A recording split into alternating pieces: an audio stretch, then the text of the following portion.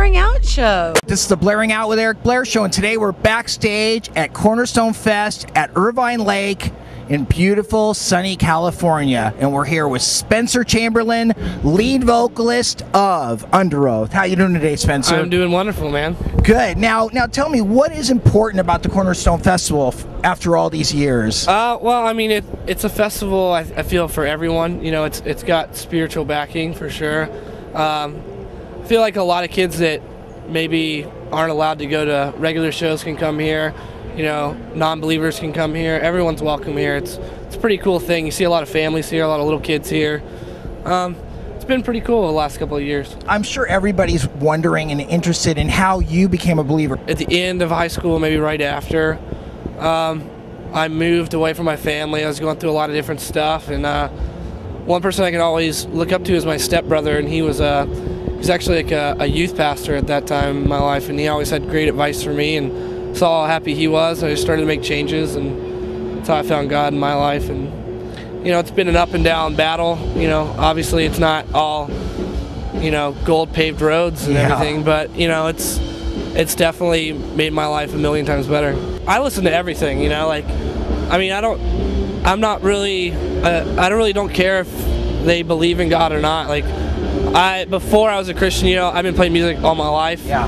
Music has been like everything to me since I was a little kid, you know, like, so I mean, I felt if it's good writing or you know, great poetry or whatever it is, like, to me it doesn't really bother me either way, you know, what the writer believes in or the artist or whatever. So, but growing up, there's some Christian bands when I grew up, but they're mostly like metal bands, you know, so, and it was just kind of interesting to me at first. Define the Great Line came out in 2006, and this has been the highest selling Underoath album so far. People that know Christ and people that don't know Christ, what are you hearing from them?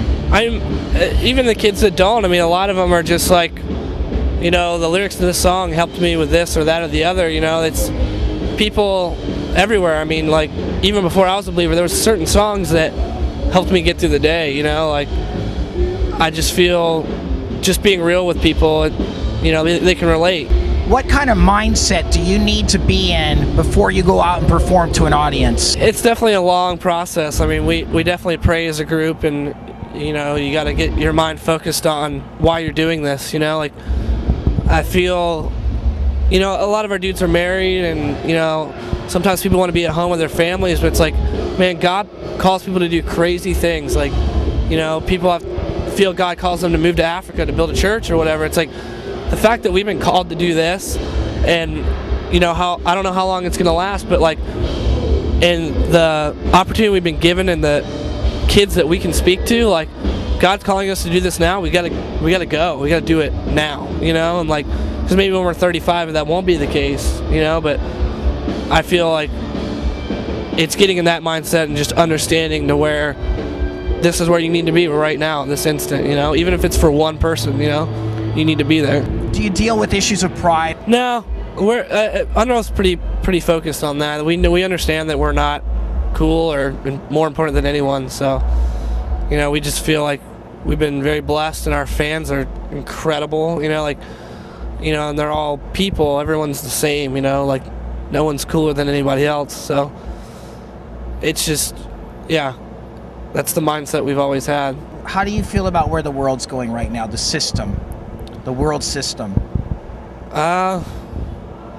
Pretty downhill, I guess. Yeah. Yeah. Define the Great Line.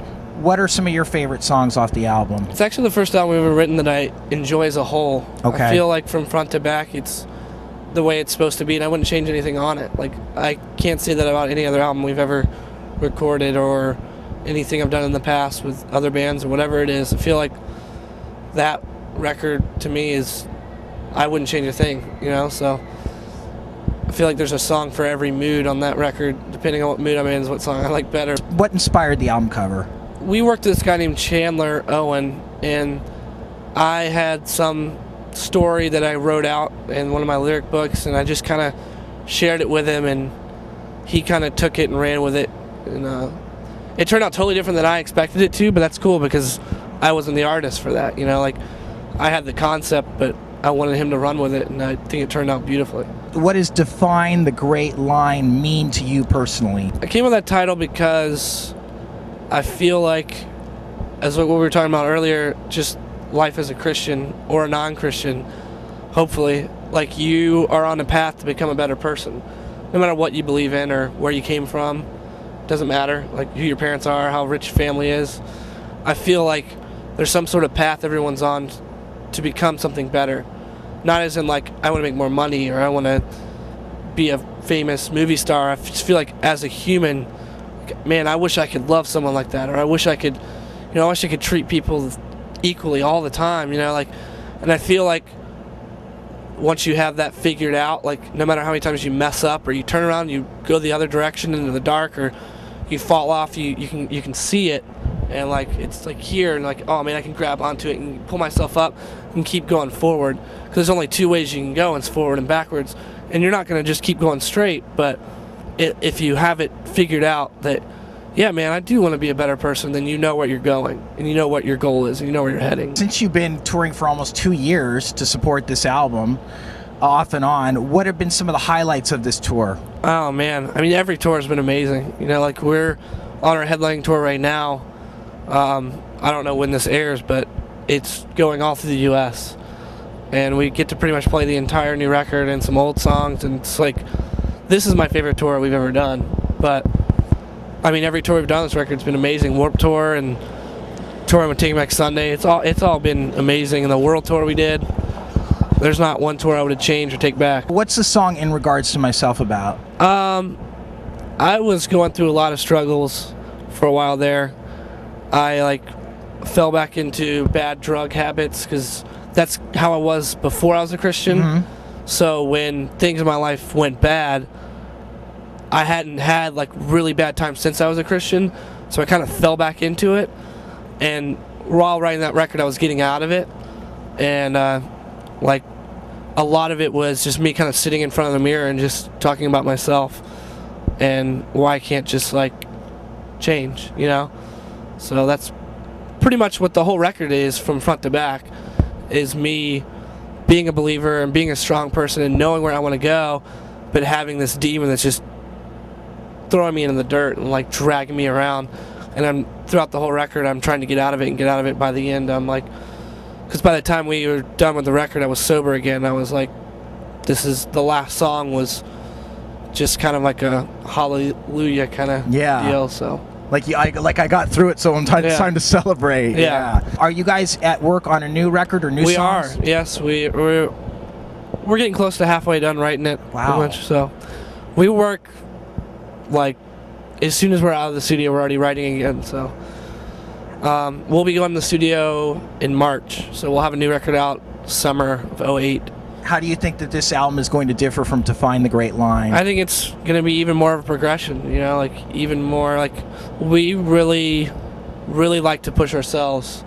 Like we've written a lot of stuff to where one dude can't play it, or Aaron is like, man, I still can't get that drum beat right, man. It's like driving me, and I love that because that's how Define the Great Line was. And it's like, and once you write it and you master it, and like, you're like, man, I couldn't have done that 2 years ago. So that's pretty much what the goal for every record is. And are you working with any special producers on this? We're going back to the same people that we went for Define the Great Line, just because we've never had fun recording before, and it was like fun, it was comfortable, it was stress-free, it was like, man, this is how recording should be. Yeah.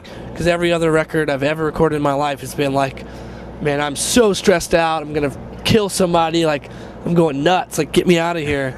And like, this is recording with Adam is just like, it's like fun, and it's really weird to say that it's fun, Spencer Chamberlain, it's been great talking to you. Thank you. Blairing out with Eric Blair with Spencer Chamberlain of UNDEROATH, signing off.